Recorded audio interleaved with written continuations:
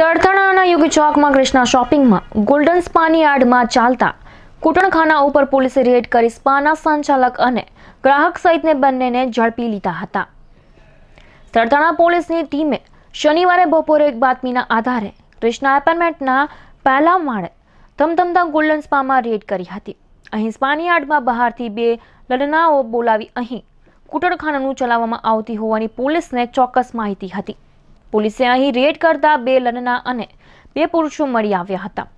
એકનું નામ પૂછતા તે સ્પામાં સંચાલક ભીખુ ઉર્ફ ભરત રાજુ ભુવા હોવાનું, બીજા શખ્સ ગ્રાહક તરીકે આવેલો લાલજી ઉર્ફ લાલબાદા ચૌહાણ હોવાનું જણાવ્યું હતું. પોલીસને અહીંથી બે કોન્ડોમ અને 3000 રૂપિયા રોકડા મળી આવ્યા હતા. યુવતીઓની પૂછપરછમાં બંને કોલકાતાની વતની હોવાનું અને હાલ સાયણ વિસ્તારમાં રહેતી હોવાનું જણાવ્યું હતું. ગ્રાહક દીઠ 1000 રૂપિયા શરીર સુખ માટે વસૂલવામાં આવતા હોવાનું અને તેમાંથી અડધા યુવતીઓને આપવામાં આવતા હોવાનું જણાવ્યું હતું. પોલીસે બંને પુરુષોની ધરપકડ કરવાની સાથે સ્પાની માલિક પરેશ પ્રવીણ પીઠડિયાની પણ ભૂમિકા જાણવા શોધખોળ હાથ ધરી છે.